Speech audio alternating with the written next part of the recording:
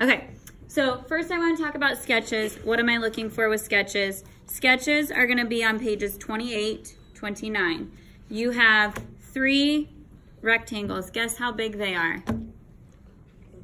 4 by 6, okay? 6 by 4 rectangles. So I know we have been doing lots of parts. We are making 1 coil pot, just 1. So you could spend all your time making this 1 piece really, really good, okay? So I have 3 rectangles for you. I am grading 1 sketch, okay? So if you need all 3 to doodle, that's fine. I am grading 1, okay? So what am I looking for with your sketches? These are 4 by 6 rectangles. Therefore, if you're doing squatty, okay, from the bottom line all the way to the top, because that's your height, right? If you're doing tall and skinny, you're gonna flip it the other way. Your foot should hit the bottom. The top part of the neck should hit the, hit the top part there, okay? So whichever way you go, you should go from bottom to top, yeah? And then for width, we should touch the sides at some point. If you want to go a little bit wider, if you want to go a little bit taller, you can just go outside of the rectangle. But looking at this, that was my sketch. Here's my coil pot. Looks pretty similar, right? Okay, so we're looking for a pretty accurate sketch of what you're going for, okay? And then as far as your designs go, you'll have time to research designs a little bit more. Notice I did not do figures. I have no interest in drawing figures because I think it's hard to draw figures. So I went with designs that are reminiscent of some of those cultures, okay? I also wrote on here how I'm going to apply those designs. So some of my circles are gonna be impressed. My lines are all carved, okay? You don't have to like draw lines to everything. So I just made a line to one of my diamonds. All of my diamonds are carved. All of my circles are impressed, okay? So just tell me how you're getting there. Okay, you can see here, my circles are impressed, my lines are carved, and then where I shaded is Engo, okay? So that's all the labeling I need for this one. Make sure it's a shape that is gonna work, okay? You've got page 27 in here with good and bad shape, so if you need to look at that. And then you've got those Greek pottery styles on the PowerPoint on Schoology if you need that, okay? Any questions about sketches? When are they due? Thursday, okay. So, first thing that I need to do is make my template. So, in order to make sure that I stick to the height that I need and I stick to this shape, I'm gonna make a template. So, I'm gonna look at my sketches and I'm gonna have pieces of cardstock. So, if you're doing a tall and skinny, you'll take a tall and skinny one. If you're doing short and fat, you'll take short and fat. So I'm gonna do this one. So first we wanna make sure that my cardstock is the right height. Okay, so I'm just gonna kind of make a line and I'm gonna cut that so that I know that I have the right height. And then all you need to do through the middle of this is draw the outline, just one outline. So you don't need to worry about getting it perfect on both sides. So through the middle, I'm gonna draw my outline. Okay, if you wanna try to like make this really dark so you can trace it, you can do that. Or you can just use pencil so that you can erase and redo it if you need to. Pretty good? Yeah, okay, so I'm gonna cut that.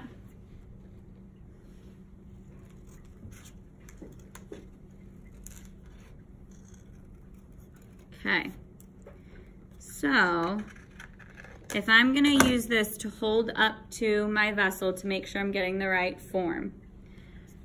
So this is the negative space. I did an okay job. Negative space because it's not my actual vessel. This is the positive. Do I need the negative space or the positive space? Negative. I need the negative because I'm gonna be holding it up to this, right? So you need the negative space.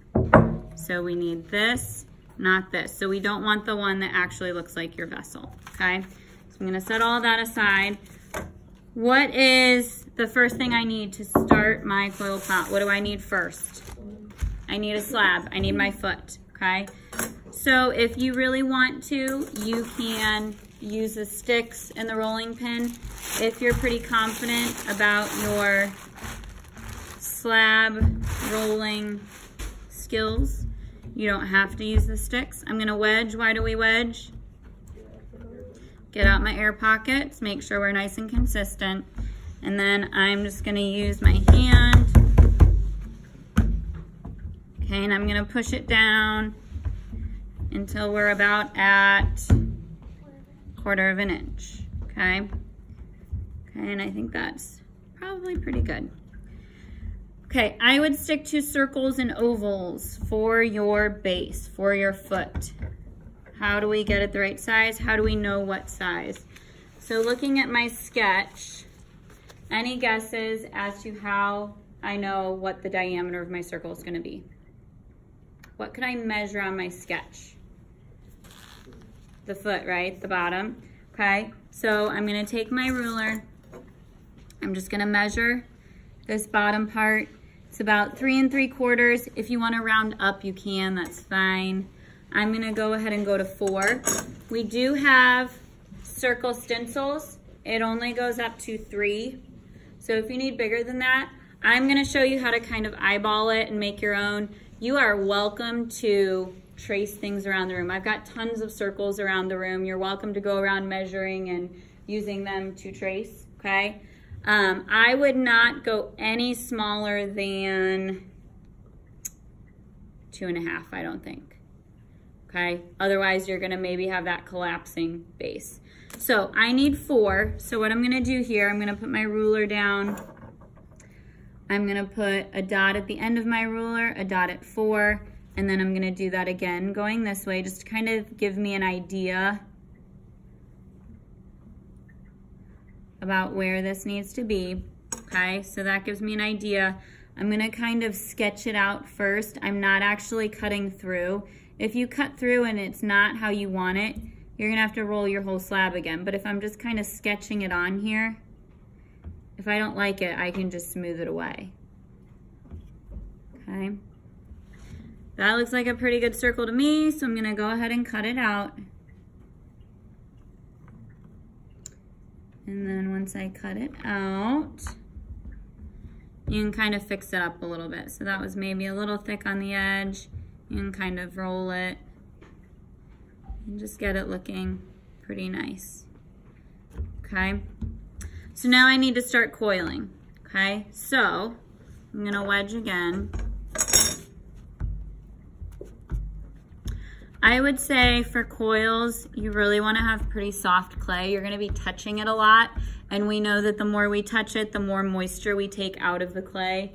And if you take a lot of moisture out of the clay, it's gonna crack as you bend it. So soft clay is really good. Really soft clay is good for coiling. So I'm gonna start by kind of just squeezing it, okay, into the start of a coil. And then, best way to roll a coil. We're gonna start with our fingertips. We're gonna rock to the heel of our hand, and then we're gonna bring it back. Don't do this. You're gonna get an oval. You're gonna get like a flattened coil, okay? So, fingertips to heel and back. Notice I'm kind of moving my hands every time so that I'm rolling it out evenly. Okay, I am adding some pressure, but not too much. Okay, and I just want to make sure that I'm getting it fairly even. Now, as far as thickness goes, I am going to roll this thicker than 1/4 of an inch because I'm going to need to smooth it out. When I smooth it out, you're going to lose some of your thickness. If your coil is already 1/4 of an inch, when you smooth it, you're going to have this thin, fragile wall. So, as far as thickness goes, your thumb or the end of a fettling knife is the thickness that we want to go for, okay? Don't go any thinner than that. All right, and you really don't want thicker either because you don't want it to be really thick and maybe explodey, okay? So now what I'm gonna do, looking at my template that I made, it goes out first, okay? So when I'm measuring my coil, I'm gonna put it half on my base, half off, because that's gonna make it start angling out to start with, okay? So I'm gonna measure, and I always cut off the funky looking end so that I have a nice flat end, okay? Okay, so that's good. Little ends, you do not have to slip and score, just blend them together, okay? The entire coil must be slipped and scored. So every time you're actually attaching the coil to your vessel, you must slip and score. One time I had this kid, he made a beautiful coil pot. It was so nice. And he didn't slip and score his coils. So they stuck while his clay was wet.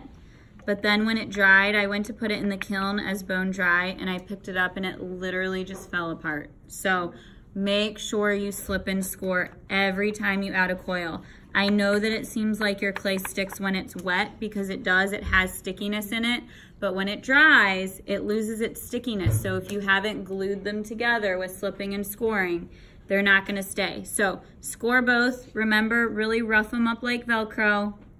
Slip one. Remember that your slip is like your glue, so you want enough glue that it's gonna stick. You can always smooth away glue if you got too much, so make sure you get enough. And then I'm gonna wiggle that on there, okay? So you can see, okay, if I hold this up, we want it to hit that wall. Now I'm gonna smooth these in here in a second, so we're gonna look at this a little bit closer. I'm gonna put one more coil on there. Now, this one doesn't go all the way around. That is okay, you could just make another one. For demo's sake though, I'm gonna go ahead and roll a new coil that will fit all the way around. But some of you may get to the point where your vessel's so wide that it's gonna be difficult to get one that goes all the way around. And you can always connect more than one coil together, okay? So again, I'm gonna start squishing this into a coil. And then once we're kind of close, fingertips to heels and bring it back, okay? What thickness are we going for? Thumb or handle end of a fettling knife. So for the first time, I'm not asking you to say 1/4 of an inch. Okay, pretty good. Looking at my template, where did I put my template? Oh, here it is. We're still going out, okay? So we still need to be half on the outside, half on the previous coil.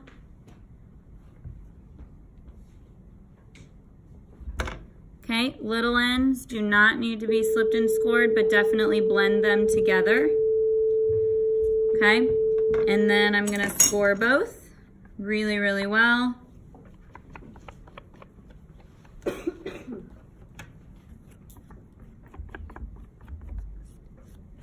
Score both, slip one. It does not matter which part you put the slip on. Okay, slip should be spreadable. If it's not, get fresh out of the barrel. Okay, I'm gonna wiggle this on. Remember, I was half on, half off. Okay, looking at that against, doing a pretty good job. So now I've added 2 coils. Every 2 to 3 coils, blend them in, and absolutely never leave my classroom without blending coils in. So if it's the end of the period and I'm like, okay, clean up, don't leave it like this. Take the time to blend your coils in.